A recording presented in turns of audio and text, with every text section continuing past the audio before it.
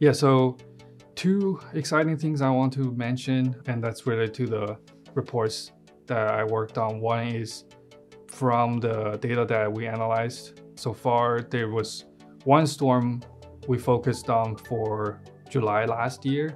There was a big storm that moved from west to east along Lake Erie.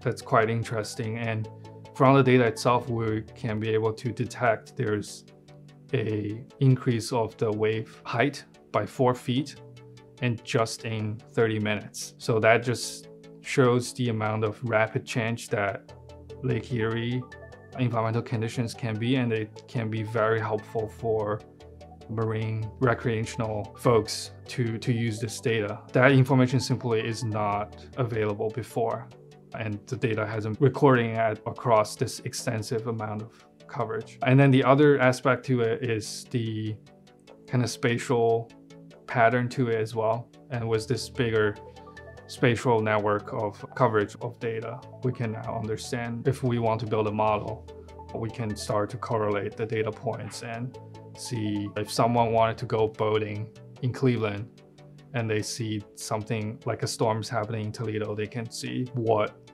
they should do about that.